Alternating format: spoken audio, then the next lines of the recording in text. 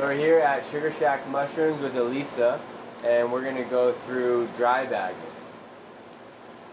Yeah, so we're gonna make a 10-pound bag.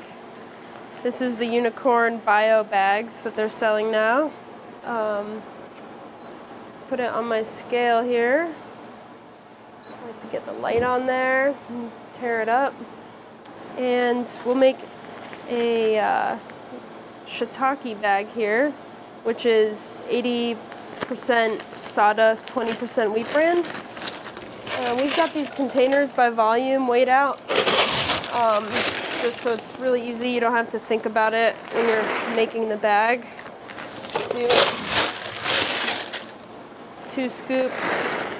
We've got it portioned out like this so that it's easy to switch between 5 and 10-pound bags, because I just do 2 scoops for a 10-pounder or 1 scoop for a 5-pounder.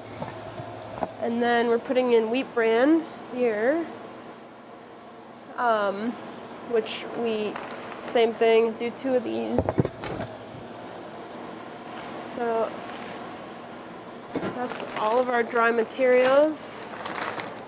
Usually, if we're doing it with 2 people, we kind of have the whole table. One person will be bagging here, and another person will be standing on this watering perch, because we built this table too high. And then topping off the water to 4,444 kilograms.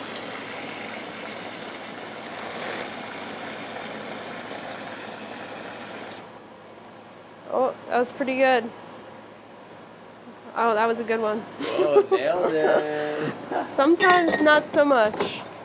Yeah, and then these guys. Do that every time. Yeah, every time we always get it just right. And then we've learned to really value folding it neatly, because it makes sealing the bag afterwards a lot easier. So yeah, like if there's any stuff up here. Yeah, stuff up here really gets in the way, or if like it gets folded up and crinkled, that can really cause problems when you're sealing, which just leads to frustration in the lab.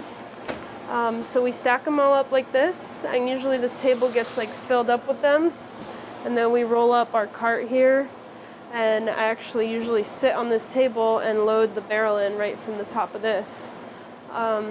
So it's really pretty fast. It takes us about half an hour to make like 300 pounds of substrate this way, with 2 people, or 1 hour by yourself. It's not bad. Part of the mushroom chore list. So it's very painless. Do you know what the weight of the pellets is? Yeah. I actually forget. We should weigh it out right now. I've had it like just pre-measured for so long that I've forgotten.